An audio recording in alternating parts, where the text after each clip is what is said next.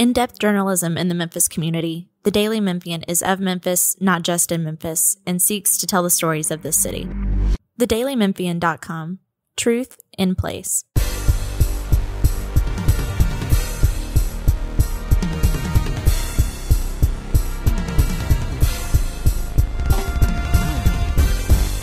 I want to welcome everybody to the Daily Memphian Tigers podcast with Greg Gaston, and I want to wish everybody a Merry Christmas and Happy Holidays to you. We got a full slate today, a very, very busy show. I'll be joined by Tim Buckley, Daily Memphian Deputy Sports Editor and Senior Writer. We'll talk Tigers basketball with Parth Upadhyaya, the Tigers basketball beat writer. And then we'll get to Tigers football with Frank Bonner, the Tigers football beat writer, of course, for the Daily Memphian. Welcome aboard. Thanks for being with us. Gentlemen, what a run for the University of Memphis. I know, Parth, you have not been here for that long, but in his sixth year now with the head coach of the Tigers, Penny Hardaway, this certainly has to be their best run. Now, they did have an NCAA tournament win and then lost in the second round, but to be able to beat back-to-back ranked opponents, first time ever in regular season Memphis basketball history, tells you this team right now is clicking on all cylinders. No, for sure. And it seems like, Penny's had success, obviously, in his 6 years. They turned it around in that 21-22 season where they went on that run and, almost had Gonzaga, right, in that first round or second round, rather, of the NCAA tournament. But this seems like the way things are trending now, their first, rise back to national prominence, right? Quite frankly, since the John Calipari, days back in, 08, 09, 07, that stretch there. So, yeah, definitely. These three games have been, among the highlights of Penny's tenure here. It's still early, Tim, but there are people equating it to Calipari's magical run, and his sixth year is when he started to get it really going for Memphis, and this is year number 6 for Penny Hardaway. Can you find a parallel between the two? Or for us old people, a parallel to Keith Lee days. Wow. Tell me about that. They were absolutely incredible. No, but was it a 6-year run for Dana before he got it going? Well, I don't know if it was quite that long, but during the whole Keith Lee era, that was an incredible program. And just in terms of maybe more than anything, the feel of it's December and you're sensing that, to use Penny's words, special. There could be something special brewing. And that's code for Final Four. Wow. I called the game Wow. on Saturday against Clemson and enjoyed having a big-time game that I was able to call. It's been a while. But on Tuesday night, I got a chance to just kick back in the stands and watch it, basically as just a fan. Yep. And as Tim was alluding to, the atmosphere, we have not seen that in a while. We saw it Saturday, great crowd for a Tuesday night, a weekday game. And, of course, when you're playing Clemson and Virginia, as opposed to some of the smaller D1 schools, it's going to bring out those people. But it had that electricity that we haven't seen in a while. No, for sure. I don't think anything's matched so far, at least in my opinion. Last year's finale, regular season finale against Houston, that place was buzzing. The upper level was packed. It was just, it was electric, right? Against Houston.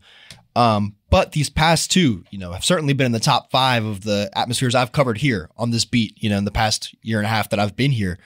But to see it, I think the most exciting thing is to see it consistently. Back-to-back games, obviously, as you said, top 25 opponents. So, not terribly hard to get people in the building. But, there's definitely a buzz about this team and in this city. And to see it kind of tangibly represent itself in the building last night was special. You alluded to the Keith Lee days. Of course, back in the day, you didn't have all these streaming services and different ways to watch games. And you usually had to go to the game, Tim, to watch the darn game. It wasn't on, every game wasn't on television or some way that you could watch it streaming wise. So you were there. Did you get that kind of feeling as well that, yeah, they're back to playing these big time games. They played big time opponents and they won those 2 games, that it's kind of shades of the past? Yeah, it was, if you're going all the way back, the way the Mid-South Coliseum rocked. I don't know if you've ever. Never had the chance. It was just because of the way that it was built and the size of it and the way the noise bounced off the roof in that place. Right. That thing was crazy. I think the atmosphere was terrific for the Clemson game, but it could have been better. I know that's not a popular opinion, but I thought it was more raucous for the Houston game last season, even than the Clemson game. If you looked in the upper bowl, there was a lot of empty seats in the upper half of the upper bowl. But with all that said, I mean, it was a really nice college basketball atmosphere. When everything came together, decent weather, a Saturday, no football really getting in the way, nationally ranked team in town. It was terrific. Tougher draw when you're talking about 6 p.m. on a Tuesday night, with John Morant also, playing on TV in his debut, even though it was two nationally ranked teams for the first time since Parth 2014. Yep. So, not quite as much of the buzz on Tuesday as on Saturday. The fact that it was a blowout game too, maybe knocked it a smidge, but both of them were absolutely just terrific to witness. I mean, it's fun when it's like that.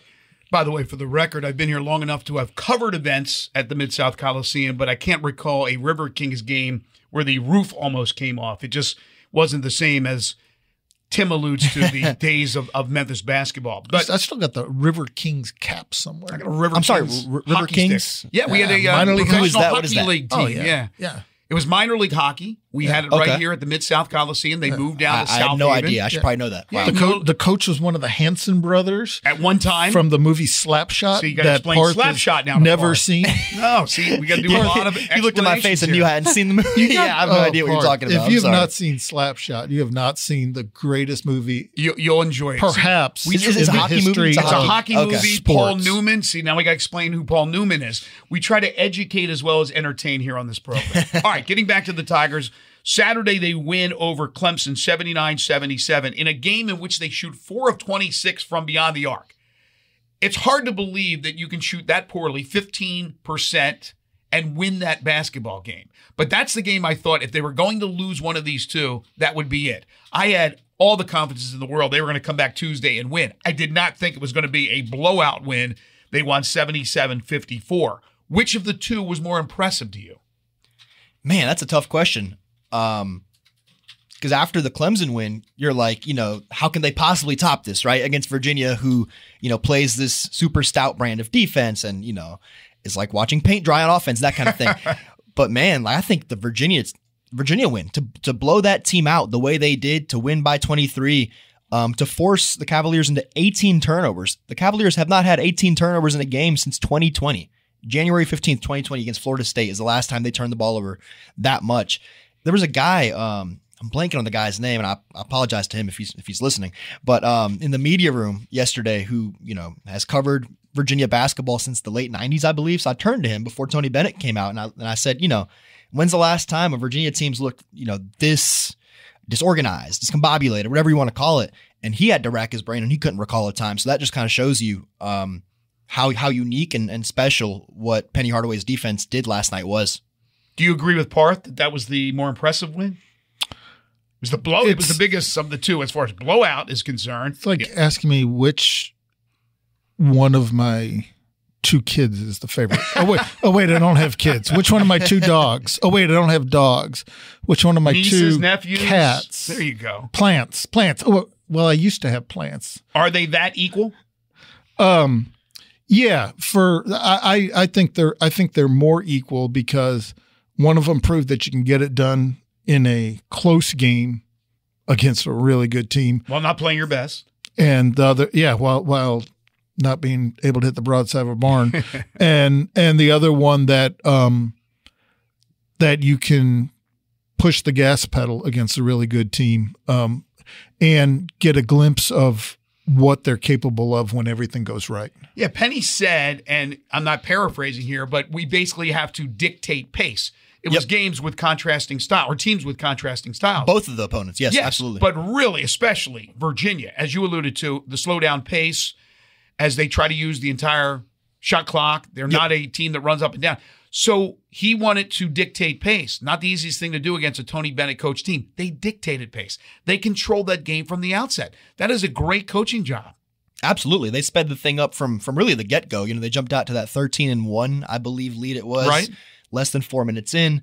Virginia obviously settled down, stopped turning the ball over. But even then, Memphis was able to kind of ramp up the pressure yet again, late in that first half and build that, 6-point lead at the break. So I thought, like we said, that more than anything was spectacular, going up against Virginia and saying, no, we're going to play our style of basketball. I thought there were earlier in the season defensive lapses, especially around the perimeter. Yes, absolutely. They have shored up those problems the last couple of games. And what they did in that Clemson game, specifically down the stretch, getting the shot clock violation, guys are all over the floor, and defensive lockdown in this particular game as well. It's been tremendous. Yeah, guys sacrificing their bodies, and that's a good sign in December. It really is. All right, you make the call. Last 5 seasons of Dana Kirk. Sweet 16, Sweet 16, Sweet 16, Final Four, second round. His last 5. Last 5 of his 7.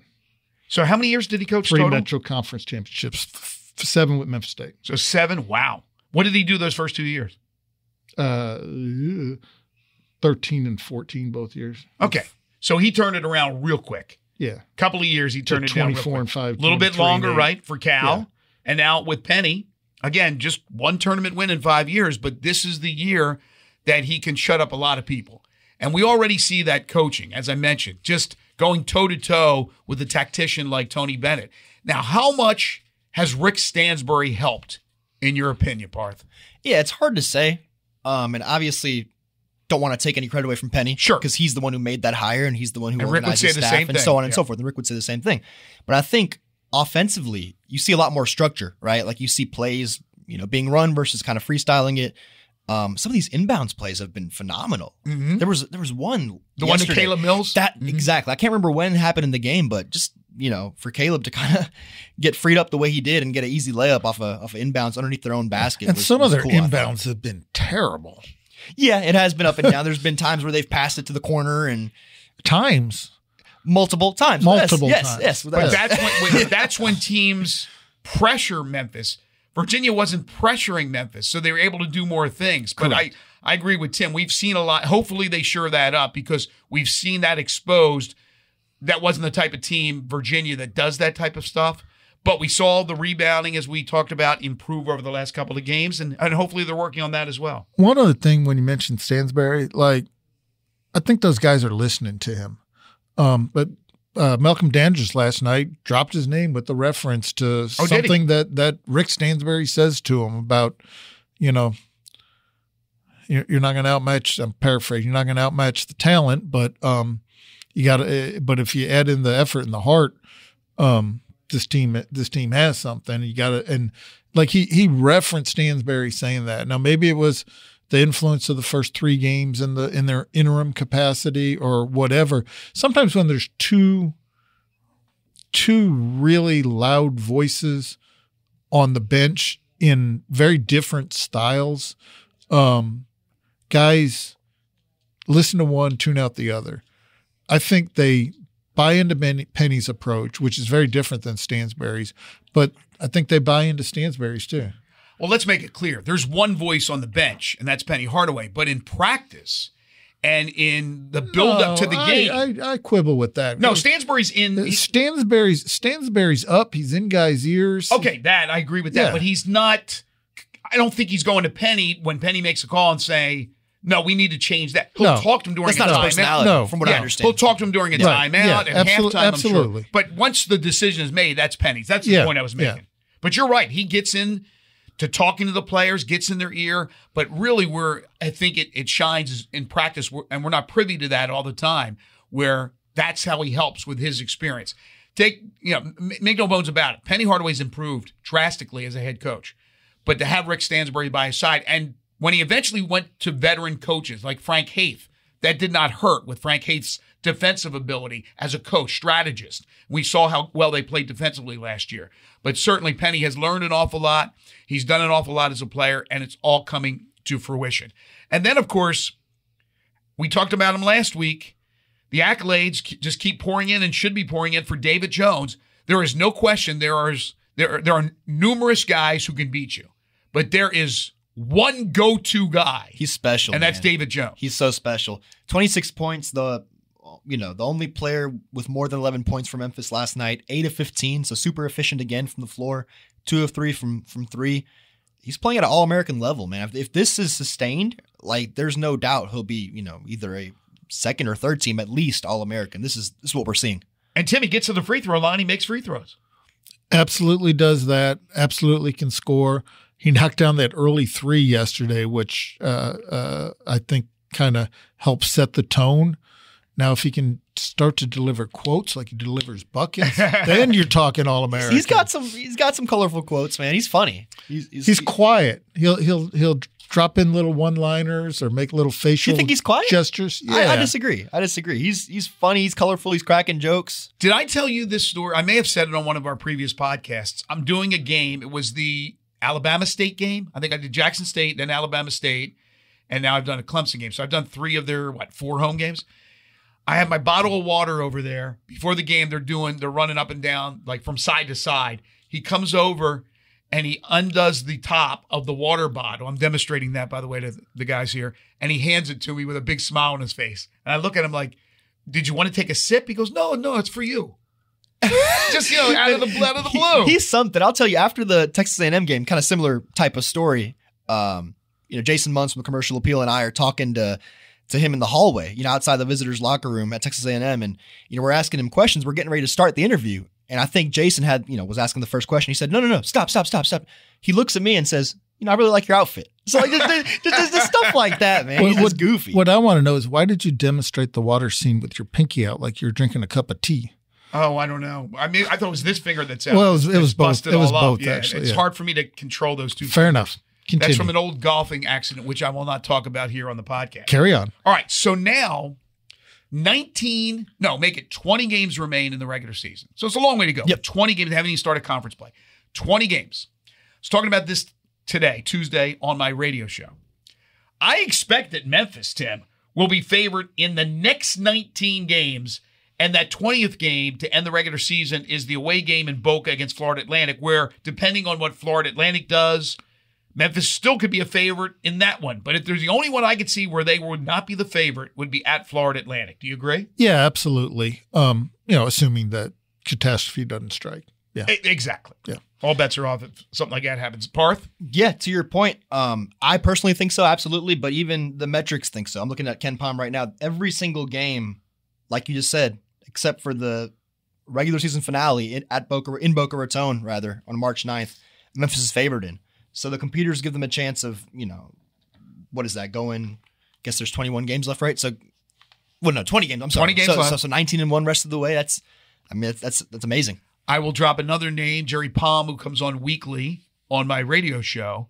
I asked him a scenario where Memphis loses one to Florida Atlantic and loses another in the conference. Okay? 16-2. Okay. 16-2 in conference. Beat Vanderbilt this Saturday. Beat Austin Peay on the 30th. That would make them 27-4. Correct? Correct. Yeah. 2 losses in conference, 2 losses out of conference. I said, what is their ceiling seeding-wise for the NCAA tournament? He said they won't get a 1 because there's too many teams that are established right now as 1s. He said their ceiling is a 2 seed. I heard him say that on your show. I was listening this morning. So, man, that's from a guy who knows these things as well as anybody else. That's high praise, and that's certainly, got to be music to the ears of Penny Hardaway and that staff. Which shows you, again, why he schedules the way he schedules and will continue to try to schedule this way, because you have to make up games for what you don't get in the conference. You do. It's a risky proposition. I mean, when he made that schedule, not only did he not know how good they would be, he didn't know who half his guys would be. He didn't have a team. Yeah. That's true. Yeah. And you're rolling the dice that everything's going to fall into place for you in recruiting, that they're going to come together. But I don't think in your wildest imagination do you dream knocking off 3 straight nationally ranked teams when you built that schedule. I mean, he was building it for who they're playing against, he was building it not for what they're going to do against who they were playing against, but more for who they were playing against. And then the rest is gravy, or as they say in Louisiana, lagniappe. Lanyap. Told you we learn a little bit on the show, right? We entertain, but we learn a little bit. So let me ask you this. If Penny doesn't know his roster from year to year, which is probably going to be the case because he'll continue to go after these portal guys. Sure. He's going to continue to schedule. So I think it's going to be the same scenario year in and year out where he puts together this rugged schedule, goes out and gets the players. And what is the motto around here? In Penny we trust. That's You what they just say. trust him. That's what they say. And look, he has to. This conference is awful. Like, I don't know how else to say it. This conference is trash. It's ranked the 9th best conference according to the metrics. That's behind, all 5 Power 5 leagues, the Big East, the Mountain West, the Atlantic 10. Like, all these leagues have surpassed the AAC because of the teams that they have. How does Parth really feel? Yeah, by the way, the phone just rang. Outgoing Commissioner Michael Resco's on the phone, wants to talk to you right now, Parth. And I love Mike. You're he's called awesome. to the principal's He's office. awesome. No, but you're right. This is a bad conference. Like, how else do you say it? There's no opportunities for needle moving wins, and there's plenty of opportunities for bad losses. Like, if you mess around and lose to I'm looking at it right now, to a Charlotte in South Florida, Temple, like, the list goes on and on about the kind of landmines that are going to be on the table from January 4th when they play at Tulsa all the way to the end. And Tim, you've covered basketball for a long time, not just here in Memphis, all around the country in Louisiana. And when it's a really, really good team, like an LSU goes into whatever, plays a smaller team, those smaller schools are ready to go on that particular night. And if you're not ready to go, that's an L. Yep, target on your back, cliche, true. It's the reason they're cliches. Right. But I think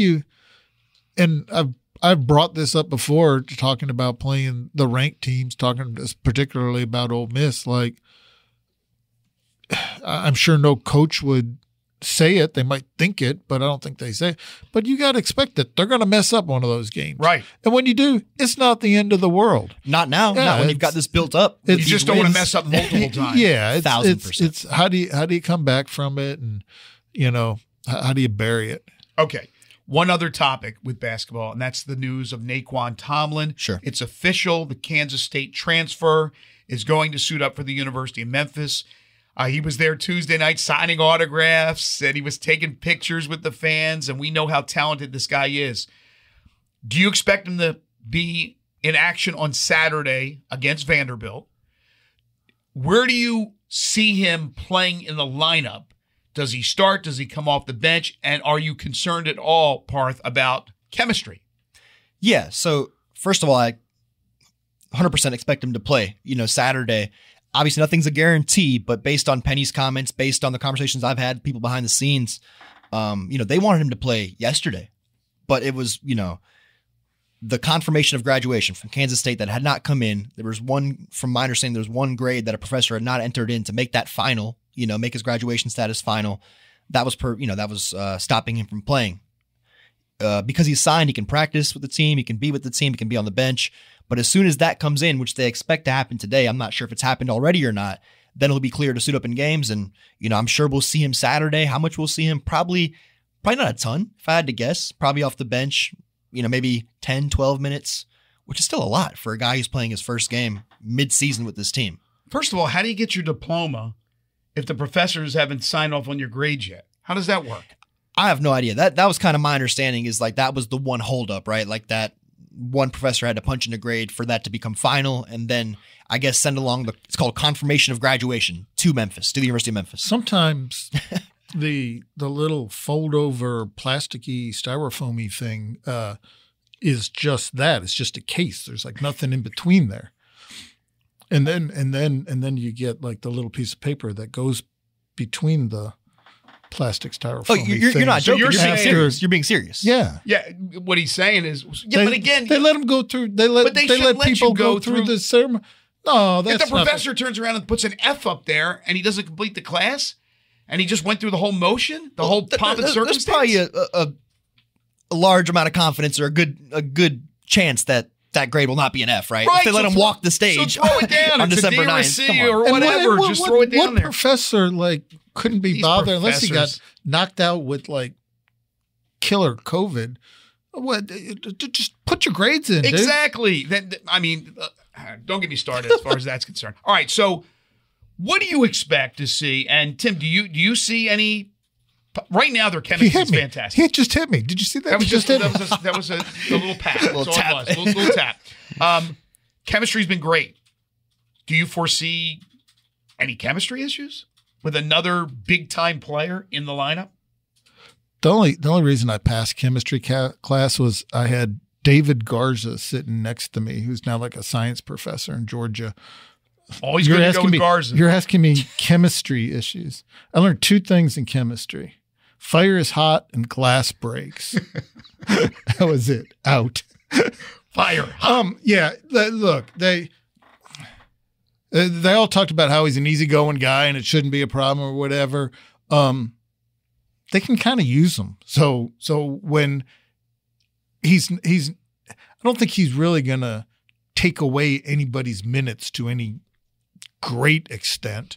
Maybe Malcolm's a little bit, right? Because Malcolm's in a starting role now, and I think. But will they play them together? Yeah, I think they could. They could, absolutely could, because Yeah. Tomlin's so versatile. He could slot in at the 3, 4, or 5. Yeah, to me, when you got a guy like that, he just brings in depth. He's not throwing anything off. He's not going to step in for somebody who's, an all-conference player and take their job. Okay, and then going into the game on Saturday against Vanderbilt, I know that you had reported on Wednesday, I don't want to get my days mixed up today, Wednesday, Right. that Jaquan Walton was in a walking boot after coming up a little lame last night in the game against Virginia. What is his status? Yeah, so the guys were at Sherwood Middle School. I believe I'm pronouncing that right.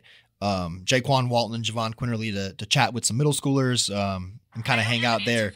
Yes, we do. Parth just gave the answer. Exactly. Sari's listening, isn't she? Yeah.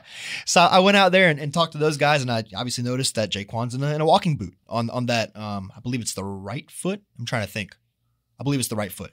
Not that it matters, but I asked him, how he feels, if he thinks he'll play on Saturday against Vanderbilt, and he wasn't sure. He looked kind of like, I don't want to use the word dejected. Seems kind of strong, but he looked concerned, man. Like, he hasn't seen a doctor yet today, and he doesn't know what's going to happen. But he said, I hope the fans know that if I can play, I'm going to play. Is what he said. I'm paraphrasing, but that was the message from Jaquan Walton. That was very snappy from Siri. She sounds moody today. Yeah, what's up with Siri? But more than likely, again, if there's a question, don't use them. This is a Vanderbilt team. Yes, they may be an SEC team, but they are struggling. They lost another starter several days ago. Who did they just lose to the other day? They lost to Western Carolina. Carolina. Again, you don't want to sleepwalk. You want to be out there giving your best effort every time. But Memphis should be able to win this one handily. Like you said, Tomlin should be in there. And crowd-wise, Tim, it's Christmas on Monday. A lot of people are home for the holidays, seeing their family here in Memphis, 3 o'clock in the afternoon. Hopefully it'll be a nice crowd. Yeah, it won't be Clemson-esque, but it should be a good crowd. Right. I mean, it is. It's something to do a couple days, with the people who are in from out of town. And, as long as you got your shopping done, which I'm sure you do, Greg. No. I don't have mine done either. I got to catch a flight to North Carolina. Always last minute. In 4 days. Speaking of that, I know you'll be heading out. Want to wish you Merry Christmas and Happy Holidays. So you will not be with us next week. Next week's podcast will be strictly football as we get ready for the AutoZone Liberty Bowl game. But you'll be back with us the week after to talk Tigers. We'll recap everything that's happened with Vanderbilt and in their game against Austin Peay on the 30th, and then talk about what's ahead, which is all conference play. So thank you very much, Parth. Thank you. And, of course, we got some football talk coming up with Frank Bonner in just a moment. Frank Bonner now joins myself and Tim to talk Tigers football. The Tigers now back to practice, gearing up for the AutoZone Liberty Bowl game, which will be coming up a week from this Friday. You're talking the 29th of December, as they will take on Iowa State from the Big 12. But today, as we speak, Frank, we're right in the middle of the chaos that is the start of National Signing Period, the early National Signing Period. Also known today as National Signing Day. And names are still coming in, so nothing is complete. But so far, it looks like Memphis has done a heck of a job. And just from rivals, they have Memphis ranked number 14 in the entire country. That includes Power 5 schools as far as the transfer portal players. Yeah, I mean, if you look at this year and last year, Memphis has continued to hit big in the transfer portal, which is interesting to say for a school that we all know doesn't have the longest money in NIL. So Right. to look at what they're able to do in the transfer portal, you gotta tip your hat off to utilizing their resources to the best of their ability. Tim, again, we're in the midst of it, but it seems like it's going well. And Frank's right on. That has always been an issue since NIL began several years ago for Memphis to be able to have that type of financial situation to be able to compete with some of the teams, especially their peers. But it looks like they're doing a good job in being able to convince players to come and play for them. Yeah, they know there's opportunity here. I mean, I think that's the biggest thing. And Blake Watson is probably, at the forefront of a lot of the sales pitches. Like, look at what somebody can do and come in for 1 year and just like really elevate your value and all that. It's just the way the game's played nowadays. It's all just so different than in the past, but they've done a good job at it. They're not quite Ole Miss transfer portal-esque. Right. But who is? Oh man, what Ole Miss has done is just unbelievable. The stories I've heard about the money they have available in the Grove collection. Is that what it's called? I might go to the Grove with a shovel and see what I can find down there. My gosh. Bring one of those little things that you find the metal detectors Absolutely. And find some money laying around. But the big name so far and the portal is Mario Anderson, running back from South Carolina, who was the starting running back for the Gamecocks of the SEC this past season. And to Tim's point, Blake Watson, who came from a smaller school, came to Memphis because he knew he would get that opportunity and try to get his shot at the next level like many running backs that have come through Memphis have gotten. Well, that's what Mario Anderson has basically said. Now, certainly you had to have something NIL-wise to bring him from South Carolina, as there were other schools, big names, Frank, that were looking at Mario Anderson. How did they pull this one off? Yeah, right. I think it's a combination of the two. For one, he's looking at Memphis in the first place because of the long history of running backs, and in Blake Watson, most recently, will be another NFL running back that we all presume. And then there has to be, like, these things don't happen in this day and age without some NIL dollars. So whatever the amount of NIL that he feels he can get, or whatever the case may be, we know that had to be a part of it after leaving a school like South Carolina. 5'9", 208-pound running back, averaged over 4 yards per carry. I'm not sure exactly what the average was, but he had 700-plus yards. Yeah, but he was 707. But he's somebody who came from a smaller school, Newberry, to South Carolina. So it's the skeptic in me, I suppose. I always wonder about the guys who come from a starting role at a whatever it is, an SEC program or a Power 5 program, and then go down to a Group of 5 program out of the portal. Was there clash with the position coach? Was there a coaching change that impacted things? Did they recruit behind them and somebody maybe who's going to start ahead of them? You always certainly wonder about what's behind a move like that. But it's the guys who move up to me that Kedrell Lewis started at San Jose State, comes from Louisiana Monroe, 3-year starter. With what the needs are for the Tigers on the offensive line, you figured that's somebody that they got in mind to maybe plug in. And that, to me, is the kind of move that makes sense, even though Tigers basketball history with Sunbelt Conference players from Louisiana isn't all that terrific right now. But as far as offensive linemen are concerned, and I don't know if any of you guys got the list. And again, that list is growing as we speak. But they lost a lot with the offensive line. There's no question about that.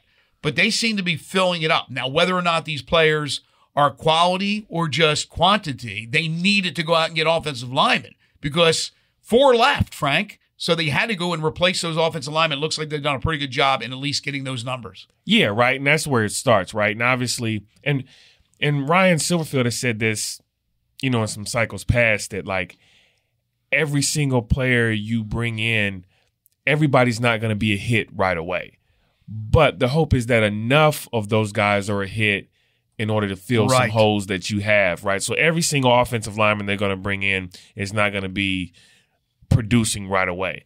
But if one or two of those guys can be a guy next year, then Memphis would be satisfied. They went out and they got some linemen, both offensive and defensive linemen, from the junior college ranks. And again, you're talking about this recruiting class. It's high school, it's JUCO, and of course it's the portal. But as far as the high school kids are concerned, about 20 minutes ago, Frank and I were looking at the story about Keandre Henry. He had his presser. He rips open his shirt, and there's a Memphis Tigers shirt, and this guy is a 4-star wide receiver. Yeah, and I don't think you can overstate how huge that is for Memphis to get. I mean, according to 247 Sports, it's the 11th 4-star recruit in Memphis history. Just the 11th. Wow. I mean, that's not a lot. And so to be able to pull that off in the same year that you get a guy like Mario Anderson from South Carolina, this recruiting cycle is looking pretty good for Memphis. I mean, this is an athlete who committed and decommitted twice to Boston College and Purdue, and then he lands on Memphis. And so, I mean, kudos to that staff. Commitment issues. Well, Look, who knows what all these guys are going to do? I mean, half of them will be gone in 2 years anyway. But don't be a Debbie Downer. No, I'm just a realist. But and look, the whole stars thing, I don't buy into that either. Look, a guy's a 3-star and he commits to a Power 5 program and he magically becomes a 4-star. I'm not talking about the one that you guys were just talking about, but that whole star system's a little. No, it is. Yeah, I bring it up just because it's whether that's an evaluation of talent. I do think the star rankings are an evaluation of how much they're sought after, right? And so if you're a 4-star guy, you're a guy who has options. Now, whether the talent, if is going to pan out to where you're a 4-star guy really or not or whatever, a 4-star guy is a guy who can go to a number of different schools. Yes, but the talent has to match. I mean, again, it doesn't always work out, as Tim was alluding to, but there's a reason why they got 4 stars or 5 stars or 3 stars next to them. It's evaluated by football people who know the sport. To Tim's point, you'll get a 3-star guy who, when he gets to college, you realize he should have been a 4 or 5, and you'll get a 4-star. And so, I think that's right. Is that the point you were making? Yeah, absolutely. Some of these guys have no stars, and then they commit to somebody, and the quote unquote experts go, "Oh, we better figure out how many stars to give them." Oh, they miss. They rate them. Yeah, it's like Vegas and the odds makers. Right, they miss every once in a while. Chandler Martin, a great story, came from a small school, and was arguably the best defensive player Memphis had this past season. But as it pertains to Memphis and Keandre Henry, if you have a 4-star tag to your name, colleges are looking at you, right? Top-notch colleges are looking at you. And Memphis was able to beat out a person who was being recruited at a 4-star caliber level to come to their program. I think that's huge. Do you know what Anderson was when he went to South Carolina? He went from a small school, so I can't imagine they looked at him as like this 5-star guy, right? I don't think he was. But USC, Oklahoma, Cal, some of the schools that were after this guy.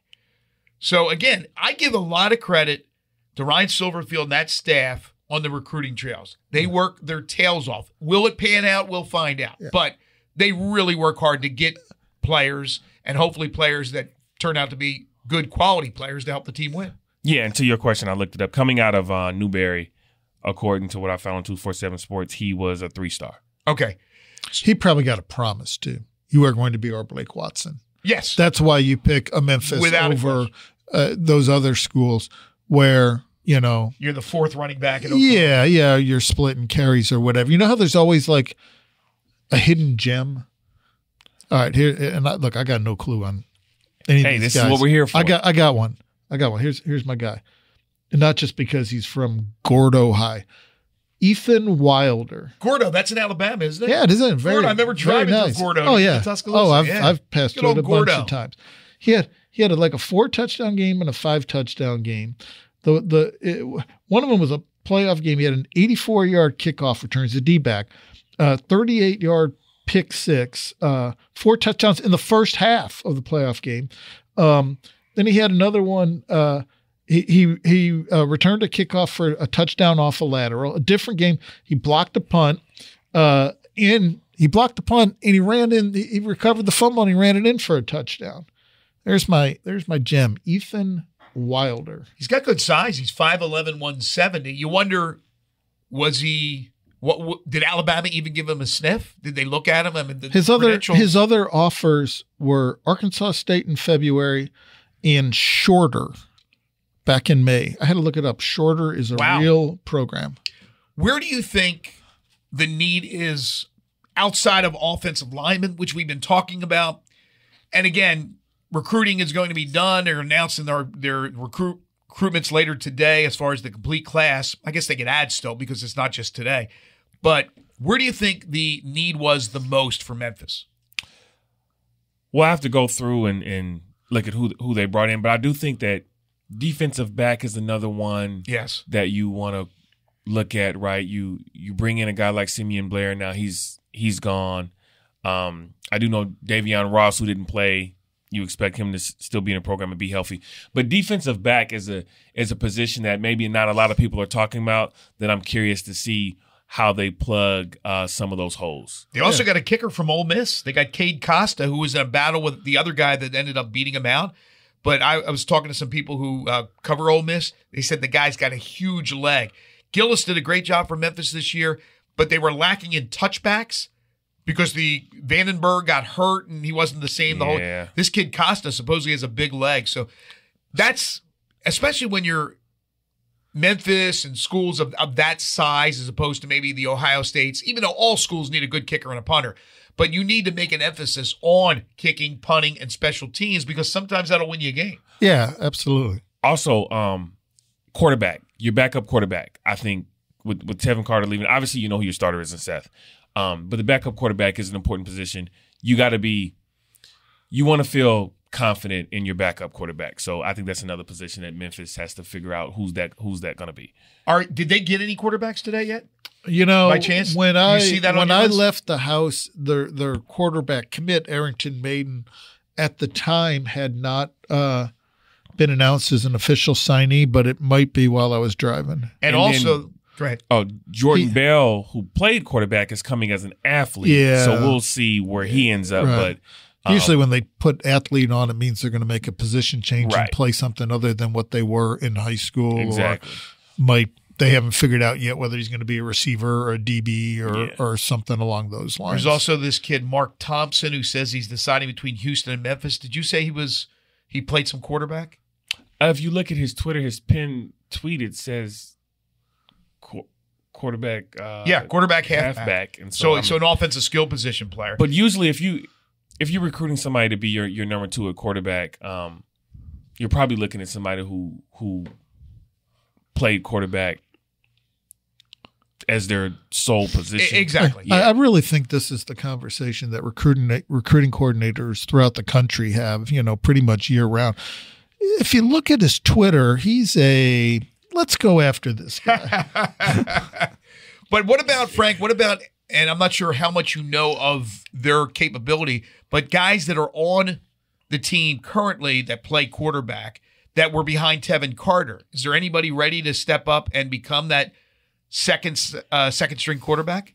I don't know, because if you remember when leading into the game that we didn't know if Seth was going to play, and the question was asked if Tevin Carter is your starter, who's the backup, right? And they didn't really have an answer, which to me that means that they weren't really all that confident in knowing who would be a number three guy. Like that didn't seem, to your question about who's already on the roster, that situation doesn't seem promising in terms of who they believe could be a strong number two. Yeah. When that question was being asked about who would be Tevin's number two if Seth didn't play. That's a good point. What was that? The Charlotte game, I think? Yeah. Where he was questionable. Okay.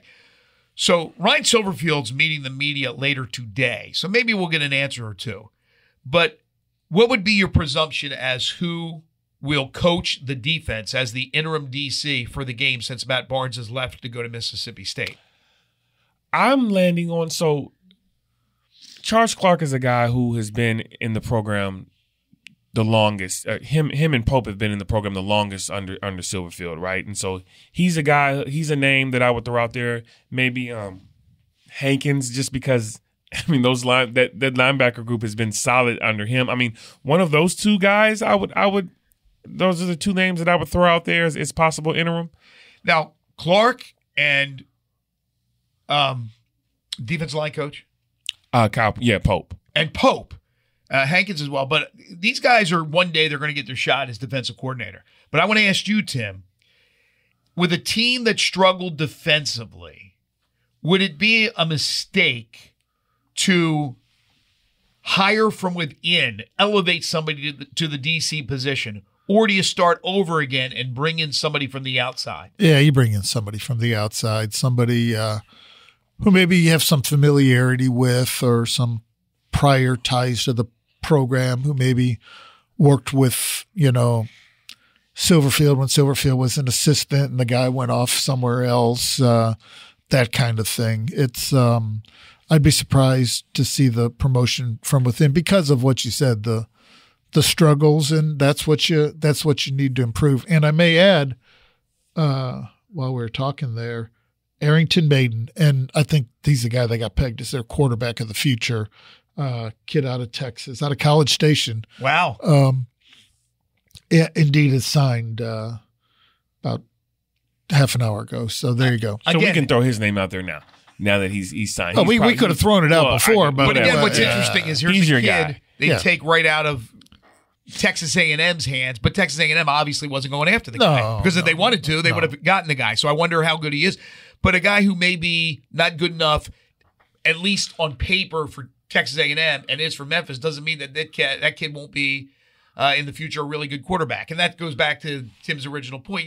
You never know. Again, Ryan Silverman, if Texas A&M and schools like that knew that Seth Hennigan would be the quarterback he has been at Memphis, where he's going to rewrite all the records, they would have recruited him. Well, when I was talking to his father for a story I did a while back, some of them have told his father, "Yeah, we were wrong about Seth." Oh yeah, it happens. It happens all the time. And so, to your point, that's a valid point. But I can't get you on a podcast on recruiting day and not give some love to one of the local athletes that are being signed. Kavion Benton is one of them.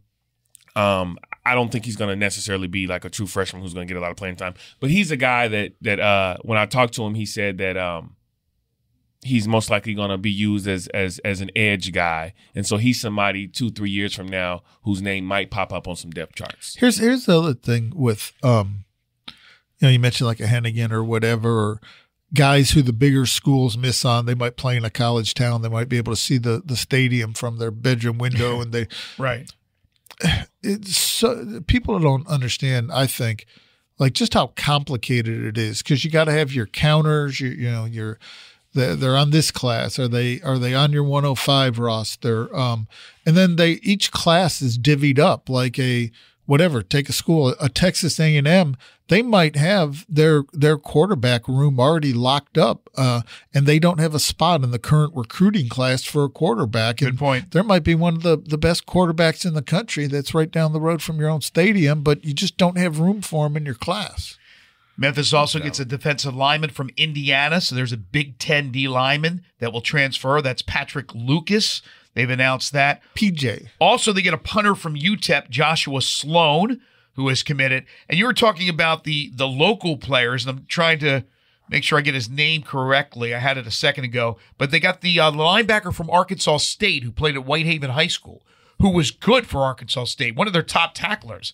And they got him, so he is transferred for a final year. I know Tim is feverishly trying to find that name for us, who was, here it is, Javonte Mackey. Javonte Mackey could be a real nice addition, a veteran linebacker who played in the Sun Belt Conference. And Memphis has hit on transfer linebackers as of lately, right? Yes, absolutely. Transfer linebackers and transfer running backs, they've been doing all right these last couple of years. All right, so next week, practice has already begun for the Tigers, but next week all the events leading up to the game will take place, and you'll be busy running around. And next week, you and I, in depth, will talk about the AutoZone Liberty Bowl matchup with Iowa State for next week's podcast. But my one concern going in, and I know people like to say it's a glorified exhibition. Hey, Memphis wants to win this game bad, and Iowa State doesn't want to lose to a group of 5 school. And we know what happened 6 years ago when they met here in Memphis, 21-20. Tigers almost pulled it out. So this is one of those games where I think actually both teams are into it and want to play well. But with all the defections in the offensive line, who do the Tigers have to pick up for the guys that left to make sure Seth Hennigan's not a sitting duck in this, again, so-called exhibition game? I mean, you still got. I mean, it's gonna be rough. It's slim pickings, right? But Terrence McClain had got some time. I mean, is he going to play? I thought he hit the portal already. McClain, is he still with him? I could be wrong about that. I have to double check. I haven't seen anything, but I could be wrong. I thought somebody told me McClain. We know Jacob Likes, but Jacob Likes is expected to play, right? From his tweet to me, right, when he said "see you on the 29th. December 29th," that says to me that he plans on being on the field on December 29th. Right, because he didn't hit the portal. He's just going to opt for the NFL draft. But the other part, and I haven't dived into this yet on the other end of Iowa State, but I talked with Seth Hennigan about this. He said that, because I asked him about like game planning for Iowa State's defense, and he said the other part of that is, there are guys on that end that are going to be opting out and transferring or whatever. And so Memphis is obviously not going to be at full strength of what they were during the season, but I don't expect Iowa State to necessarily be at full strength from what they were during the season. So it's gonna be both ways in terms of what you're dealing with. Do you expect more opt-outs after the game for Memphis? Yes, I do. And I haven't been told that or anything, but the nature of college football, of course you expect. I mean, you ask me that about any team in the country, I'm going to tell you, yeah, because that's just what happens, right? Some guys wait because they want to play in the bowl game and they need the film before they go in the portal. I mean, there's a lot of different reasons why guys choose to wait until after the bowl game. Would you agree with that, Tim? Yeah, some of them are December grads, and there's all sorts of factors. McClain, to answer your question, he was the one who, quote unquote, declared for the draft, even though he'd only started like 3 games or so he declared for the draft, didn't go in the portal. So I guess there's the possibility he could play, right? Yeah, that's what it was. I mean, it's the same situation as Likes, and so. Again, we'll find out more when Ryan addresses the media, which is later today. I'll give Tim the final word since he won't be with us next week. Your thoughts on Memphis playing Iowa State, getting a chance to play a Power 5 school in the AutoZone Liberty Bowl game. Just how important is it? And then I want to also have you comment on what happened with the city council as far as the stadium issue is concerned. So a lot for Tim here to wrap it up. You gave me the final word, and then you asked me for like 5 different questions I want a bunch to of answer words. there. Bunch of words. Yeah, I mean, you want to end the season on the right note. So that's what the Liberty Bowl is all about. You can argue it's a shame for some of those kids that after what they did all season, they don't get to travel somewhere different. But the case, can be made that there's positives to having them play in the Liberty Bowl as well. Right. The stadium, look, there's still, I mean, yes, it got passed and the ownership is, or whatever phrase you want to use to describe the control of it is going to transfer over because of the city council vote. But there was last minute haggling on that. There was unhappy people on that. It took way longer and apparently was way more complicated, I think, than a lot of people thought it was going to be rubber stamps. So, and that certainly did not happen.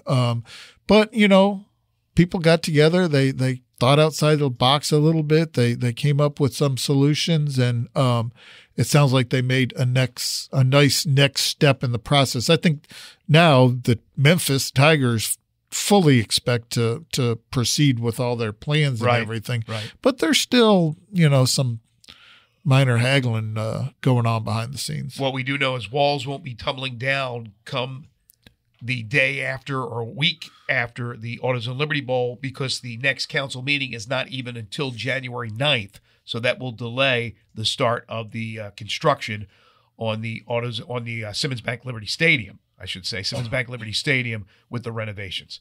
Tim, Merry Christmas to you. Same to you, Greg. And we'll talk to you, I guess, after the 1st of January. Sounds good. All right. And Frank, thank you so much. And we look forward to having you with us next week as we talk all things Tigers football leading up to the AutoZone Liberty Bowl game. Merry Christmas to you and your family.